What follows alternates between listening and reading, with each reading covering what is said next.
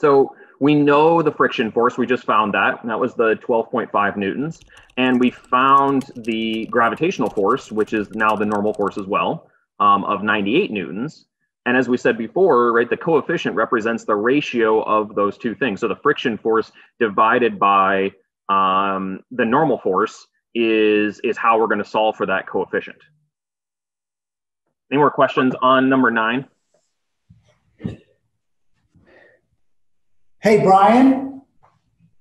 Oh, hi, Matt. Hey, sorry to interrupt your class. I have a bunch of questions to ask you. Sure, go ahead. Are you just talking about friction? Yeah, I think we're going to create some friction here, Brian. Okay. I heard from the parent-teacher conferences that you are working from the Math and Sciences Center. Is that true? Well, I mean, I just needed a place to sit down and put my laptop. It's not a big deal. Hey, Brian, you really can't be working in that building. Matt, I mean, it's fine. Like, they're not working in this room right now. Like, I'm not in anybody's way. I just needed a place that I could sit down and work. Wait, actually, is one of those windows broken behind you? Did you break one of those windows? Well, we were just doing a little friction lab and things got out of hand. Brian, 2 things now. 1, you shouldn't be in that building. And 2, you broke some windows in that building, which we're not even supposed to be in right now.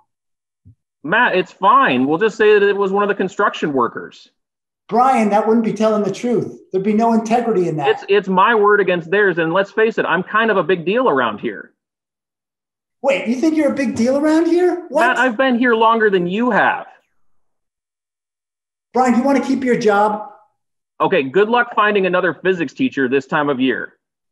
I mean, if you want to put it to these students to see who is better, I think they all agree that I'm the one they want. Well, Brian, you shouldn't be in that building. I'm really upset. I can't believe it. I sat through so many committee meetings about fabric and carpet and picking out wallpaper that I think I deserve to sit here and do my work. Brian, you cannot be in that building. Why not?